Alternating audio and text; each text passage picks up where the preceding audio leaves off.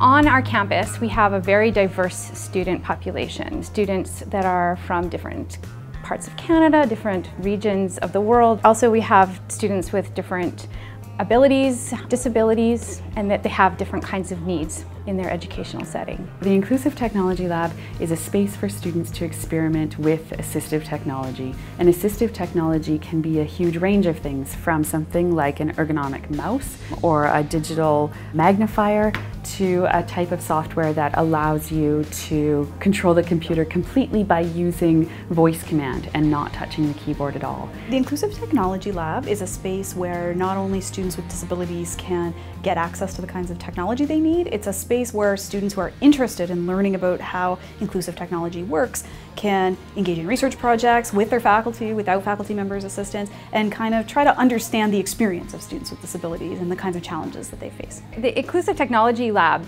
is a great place for students with disabilities to come and have access to these software and hardware.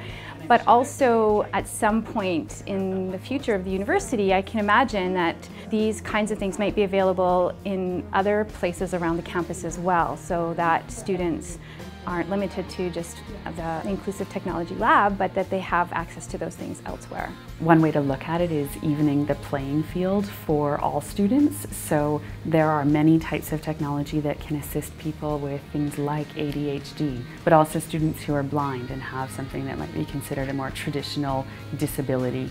This lab came about through a little bit of serendipity. I happened to be meeting with some donors who were interested in contributing to a new project, and one of the things they were especially interested in was assistive technology. And with development's help, we came across another couple who was very interested in the exact same kind of technology and wanted to contribute to the project as well. So it was a matching donation, and the entire space is donor funded.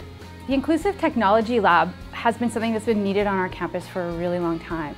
It offers technologies to help students to be more successful at school.